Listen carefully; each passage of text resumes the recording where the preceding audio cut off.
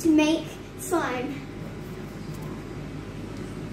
So, first, we need some corn flour.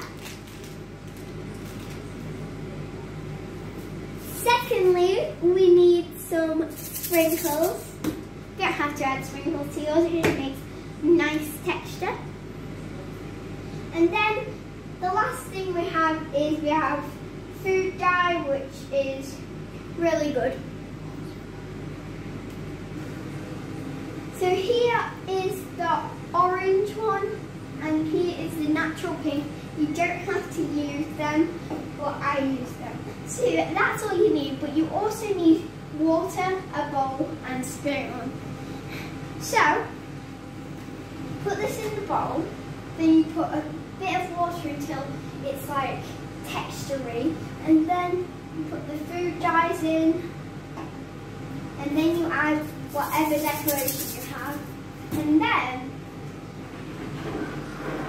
mine's watery, but if this is the texture it can get like.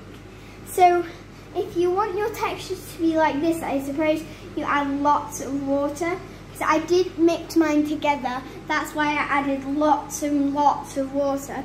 But I do suggest you have lots of water so you can keep washing your hands, because it is very dirty indeed. So